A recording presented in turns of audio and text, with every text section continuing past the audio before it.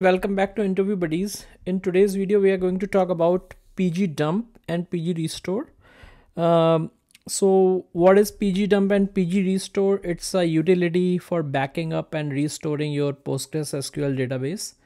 So let's dive into it, and I'll show you a little hands-on on how you can do it, and then you can back up your database and how you can restore your database. So yeah, on my screen I have these two terminal windows open. On the left side, I'm going to open a Postgres session. So psql Postgres, and you see here it doesn't show any tables or any relations. So I'll set the schema or the search path public. Now I'll do D again. So you see like a tons of tables here, right? And these are all inside Postgres. What other databases I have, you do /L. You see there like multiple databases I have. If you know about Postgres, template 0 is your default database and also your Postgres. So this is what the database looks like.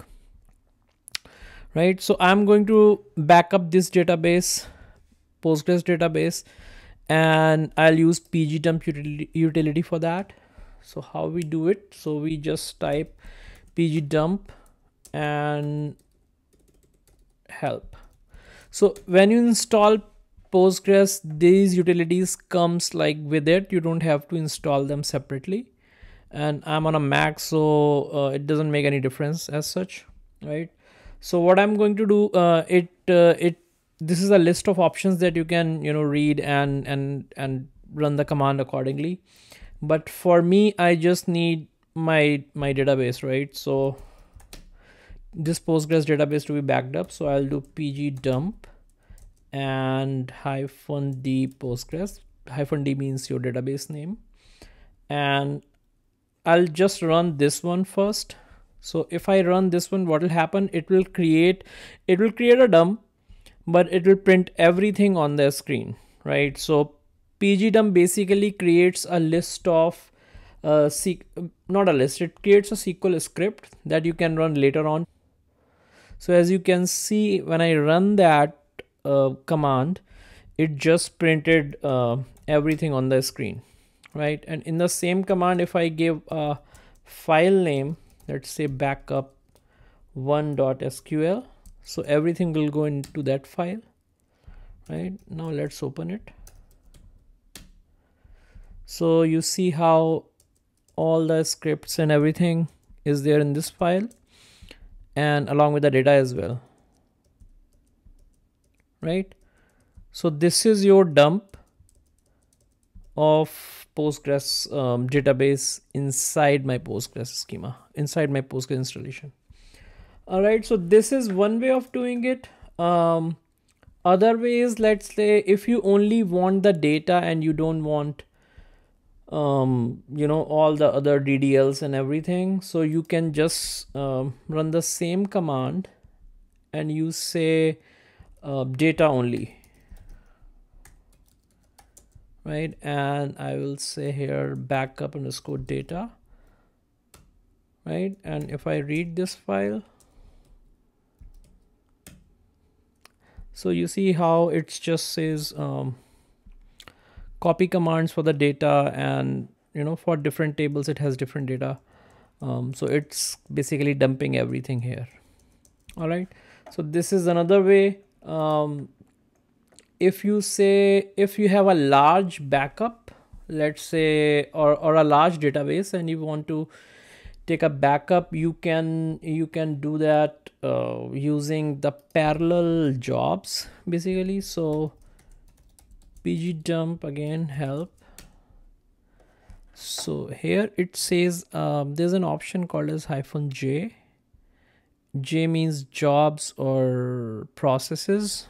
Here, the highlighted one, right? So if you have a large database and you want to do backup in parallel, you can utilize this option.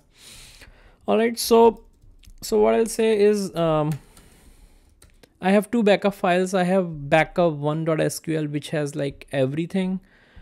Backup data.sql, it has only data. So let's create another database. Restored. Okay, let's name it restored and connect to that. And here nothing is there, right? Let's set the search path to public. Why I'm setting it to public? Because for some reason in my setting I don't have that default set. I need to fix that, but yeah, you don't have to do it if it's already set in your setup. So I'm going to store this backup 1.sql into this restored database, which is the new database that I created. So how you do it, there are like couple of ways. First is you just say psql -d is your database, like target database name. Because this is a SQL script, you can run this as it is with the psql command. Okay, so you say restored and -f backup1.sql. Right, so what it will do, it will connect to this database and it will run this whole SQL file into the restore database, and it should restore the backup. So okay, so you see everything is getting printed, there's no errors. It means our database should have all the tables of the Postgres database, and you can see that everything is here. Let's query one table. Okay, so we have the data.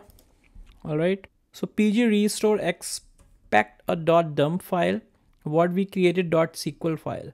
So how you can create a custom format using pgdump? So you have to specify that basically. So you say pgdump -d postgres, and then you say -f, which is your -f and c, I think it says custom format. And then you provide the file name basically, and which is your backup dump. Let's call it that. Okay, and now you see the backup is created. pg_restore -d your target database, which is restore_2. Again, we provide or we say that this is the custom format file. So backup_dump .dump, and then you just run it.